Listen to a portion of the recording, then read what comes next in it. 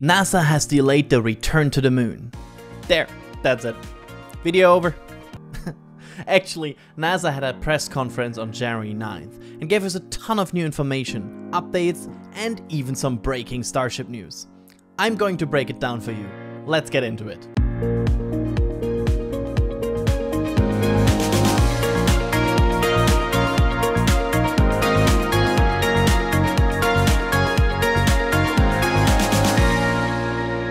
Let's kick this off with what we learned about Artemis II, which was initially planned for the end of 2024.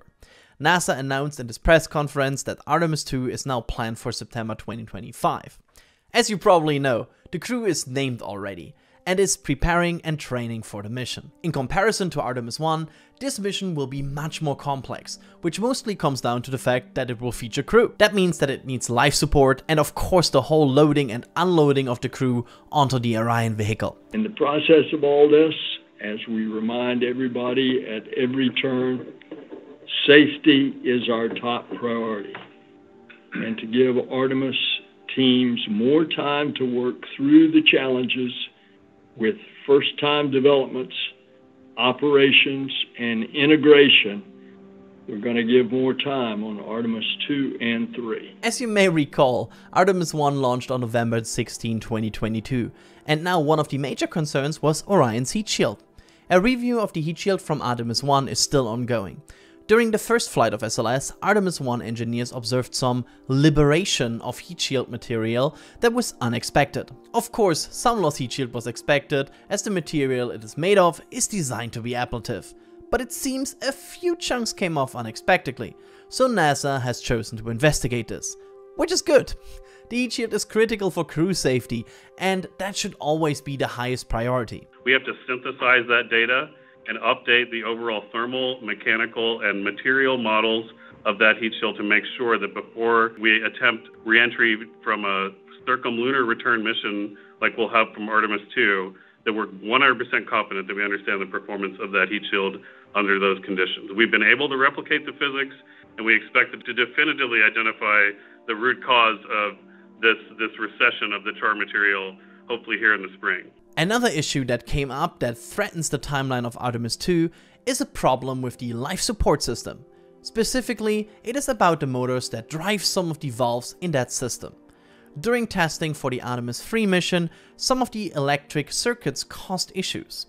The same motors passed initial acceptance testing for Artemis II, but of course with issues now known, they want to further investigate the issue. This item was identified as the critical path item for the timeline of September 2025, as they need time to remove the circuit, investigate, fix it, replace it, and then integrate and test again. Once we recognized design flaw and once we looked at rationale for potentially using the system as is, it became very clear to us that it was unacceptable to accept that hardware, and we have to replace it in order to guarantee the safety of the crew. A third issue is a qualification test of the battery inside Orion, which was subjected to the full shock it would see where the spacecraft has to separate from SLS in a worst case situation. The NASA team wants to take additional time to investigate the scenario and to cross out any potential issues in such a scenario. We have multiple parallel options to fix this issue, and we have a lot of testing to do in front of us, but we wanted to make sure we give ourselves the time to do that, and as we mentioned before, continuing our analysis, the crew safety is going to drive our decision making there on that subject. We saw reports months ago that this delay has been coming, and this is just the final confirmation. It is more about how long this delay would be rather than whether it would happen or not. A report published by NASA's Office of Inspector General indicated NASA had estimated it needed 27 months between Artemis I and Artemis II to be able to take out avionics hardware from Artemis I Orion and reuse it on Artemis II Orion. With the new launch timeframe, the gap between Artemis I and II is 34 months now and could widen if it's delayed further. In the end, the avionics reuse was not the issue, and it's other things, mostly concerning crew safety. Delaying Artemis II of course snowballs into a delay for Artemis III as well, although it is not the only reason why this mission will be delayed. Starship, the spacesuit, and the overall status of all hardware are the reasons this mission is now targeting September 2026 for the return of humanity to the surface of the moon. It's one small step for man,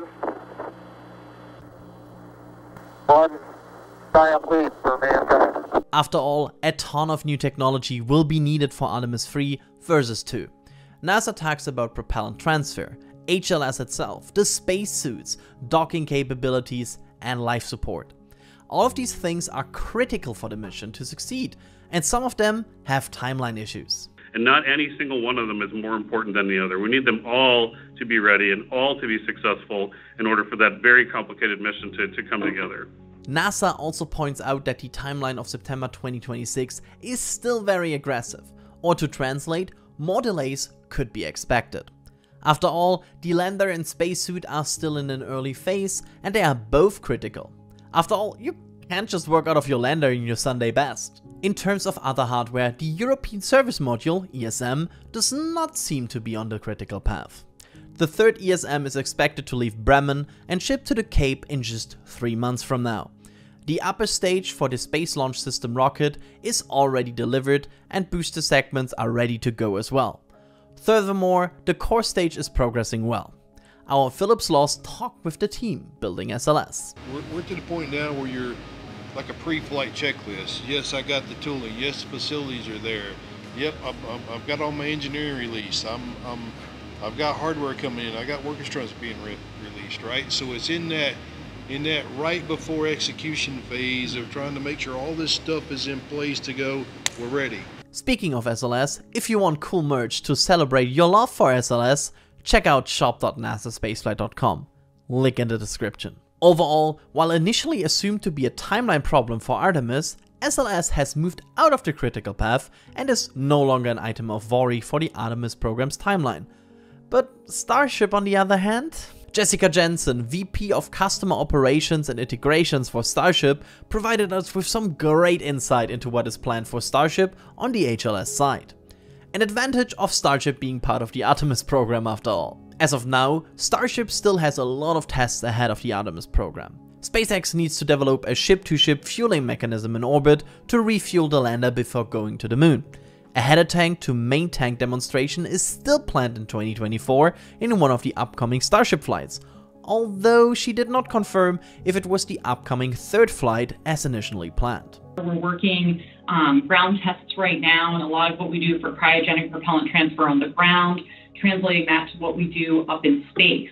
And what's so great about this is because we'll be doing it through a flight test perspective, we'll learn on the first flight test, how much propellant is actually transferred versus what we predict. We can make changes then on the ground for the next flight and iterate, and that will actually wind up determining how many missions we need. Down the line, SpaceX then will upscale the system to be able to refuel from ship to ship. They expected to need a retank amount in the tens for a moon mission, although that does not seem to be set in stone based on this press conference. Regarding the worries about such a complex system, the SpaceX spokesperson explained that a lot of the necessary steps for in-orbit refueling are already performed by SpaceX. This includes things like in-orbit docking, as performed with Dragon, or high launch cadence as they do with Falcon 9. It's a matter of putting all the pieces together for the puzzle. Another update we got was on the timeline of the uncrewed Lunar demo. While initially planned for 2024, this is now planned for 2025. In this, SpaceX will perform all the steps it needs to perform for Artemis III, just without the crew to verify the HLS works. And finally, we got some great confirmation about the upcoming Flight 3.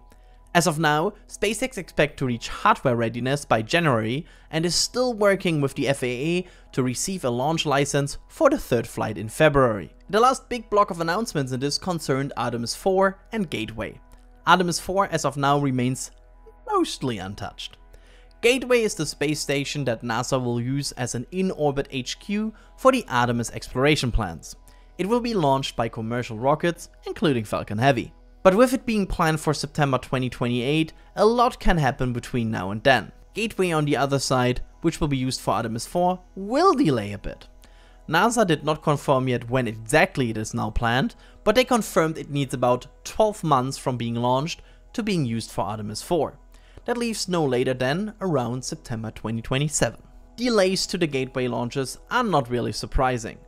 As with Artemis II and Artemis III, these delays were already reported previously. For Artemis IV to remain on track, NASA needs to have a lot of things ready, so even this date could be questionable. Block 1B needs to debut for Artemis IV, so NASA needs the exploration upper stage developed and completed for flight. And Mobile Launcher 2 needs to also be completed and tested on time. The flyovers have seen the start of Mobile Launcher 2 build up, but it's not an indication that things will be done on time. The IHAB module for Gateway is also supposed to launch on this mission.